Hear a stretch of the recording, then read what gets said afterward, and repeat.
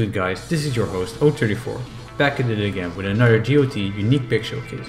Just like last time, we're gonna go over a Pokemon that was picked only once out of all 128 teams in the GOT. Today we'll look at Porygon-Z, which was picked by C-Force of the Harlem Garchompers. Porygon-Z is the normal type virtual Pokemon, currently ranked BL in the Smogon meta. It's got good speed at 90 and a great special attack at 135, with some decent bulk all around. Normal is a great typing since it has a ghost immunity and only one weakness, and only two types that resist normal. However, it doesn't hit anything for super effective damage. Porygon-Z can override this weakness of normal types with its most powerful ability, Adaptability, which allows it to hit for more damage on stab moves such as Tri-Attack. Download could also be useful to get a special attack boost against physically defensive mons. Finally, its last ability, Analytic, would be useful if it has slightly more bulk, but usually you'd rather have the Adaptability boost. Since the Omni Boost Z move is banned, Porygon-Z has to shine with the sets it used back in Gen 6. At 90 speed and with high damage, Porygon-Z makes for an excellent Choice Scarf or Choice Specs mon, either revenge killing or just wall breaking. You can also do a special version of the Double Dance set, combining Nasty Plot and Agility to sweep in the late game. You can combine this with Porygon-Z's extensive move pool. Only moves like Tri-Attack get boosted by Adaptability, but a +2 Porygon-Z can hit very hard with moves like Thunderbolt, Dark Pulse, Shadow Ball, or Psychic. Unfortunately, it doesn't have any moves that hit Steel or Rock types for super effective damage unless it uses Hidden Power Fighting. Its supportive move pool is extensive as well, offering speed control like Thunder Wave, Trick Room, or Electro Web, as well as weather support with Rain Dance and Sunny Day, and also has a variety of other supportive moves like Trick and Gravity. And finally, if this is your Z-Mon, you can still blast people with Z Hyper Beam. Combine that with Adaptability and you have a move that hits for a total of 400 BP. With that, let's move on to the interview. Since C-Force was not available to record, I'm just going to read up his answers. My first question was, why did you pick this mon? And he replied with, Porygon-Z was something I grabbed because it offered me two things I really wanted, speed control in the form of T-Wave and a powerful Scarfer. Adaptability Tri-Attack is one of the most spammable moves. Every time I send Porygon in, I click Tri-Attack unless there's a ghost. Even Steel types that resist it have to risk the burn, power, or freeze. And just about every week I run a Choice Scarf set. It also has the potential as a Nasty Plot sweeper with webs, or just as an agility sweeper.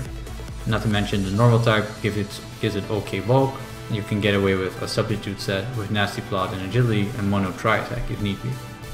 My second question was, what are your expectations of this mon? And he said his expectations were for Porygon to come in every game and clean up anything that has less than 100% health, and if you look at the replays, it's done just that. I'm going to be looking at those later in the video. My final question was, if the mon got sniped, what would you have gotten instead?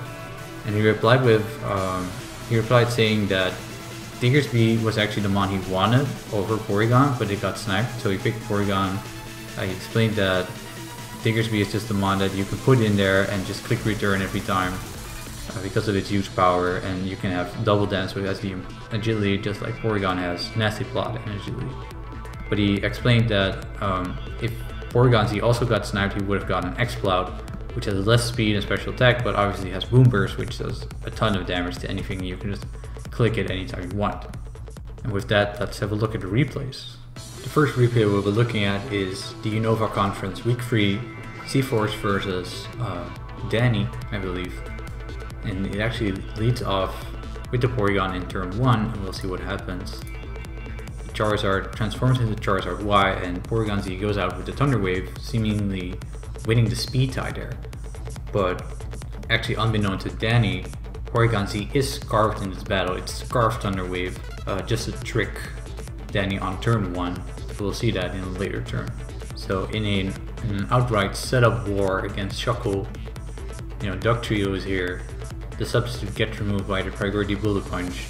Earthquake disappears, and Danny thinks, well, I'm gonna win this. I've got this fully stacked Duck Trio, and out comes the Tri-Attack, which is Scarf, and then he's very surprised, as he'll utter in the chat right there. And Porygon-Z will just try to decimate a bunch of these mons. Like the Charizard comes in, but it's obviously paralyzed. And then after that, the Tapu Bulu comes in, and C-Force retreats, knowing that the Tapu Bulu can live a Tri-Attack. And after that, this allows Azelf to clean up and win the game for C-Force.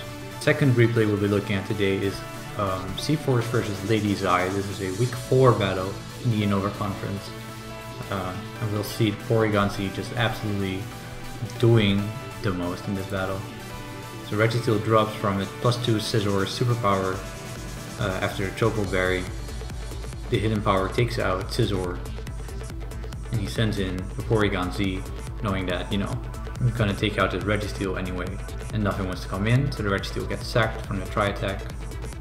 The Dragonite comes in, and he Tri-Attacks, and that damage with multi-skill is insane. The Dragon Dance is there, and then lo and behold, its Scarf still outspeeds it because Dragonite has a very low base speed, and it just does damage on damage. Just stays in, keeps Tri-Attacking, Thunderbolt comes out, but it doesn't kill Porygon-Z. Again, outspeeding the Manectric, Tri-Attack, kills it. Just free Mon's dead, turn after turn after turn after turn.